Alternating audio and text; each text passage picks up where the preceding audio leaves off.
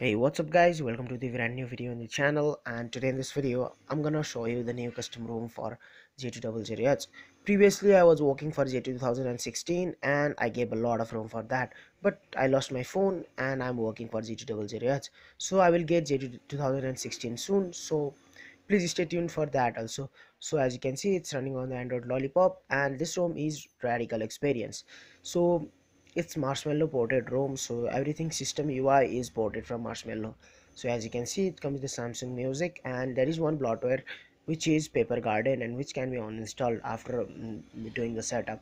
So yeah, there are no more bloatwares and it comes with the mm, Marshmallow ported system UI, and everything is same as stock. As you can see, camera application is same as stock, so I have not changed the camera application yet. And so yeah, let me just show you the status bar, and status bar is also Marshmallow ported, so you can see guys, status bar is ported from Marshmallow. So there will be the good, this in my opinion this will be the best custom ROM. So to install the custom ROM, let me just power off my device, and after doing power off, what I need to do is I just need to boot my phone into the team and recovery. So to boot into the team and recovery, just hold and press volume up key, power key and home key at the same time for some time. So let's just see when will it get booted into the team and recovery.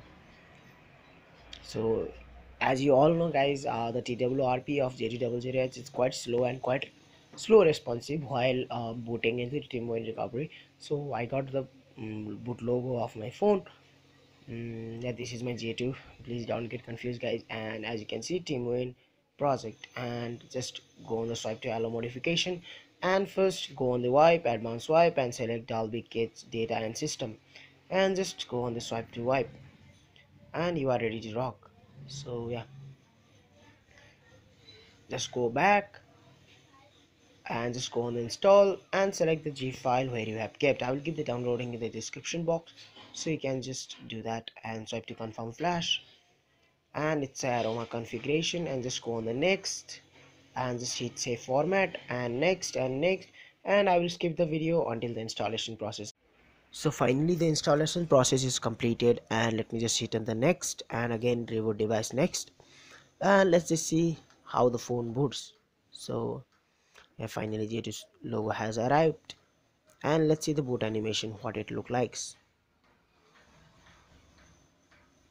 So the boot animation is same as Note 7, so there is no change in the boot animation. So yeah, I will again skip the video and show you the full process. So my phone finally got booted, and it's again showing installing application, and as you can see, it has installed that Paper Garden application. So yeah, finally I will enter on, yeah, I'm on the setup menu, so I will again skip the video and do the setup and show you. And finally I have done the setup, and as you can see, this is what the home screen look like.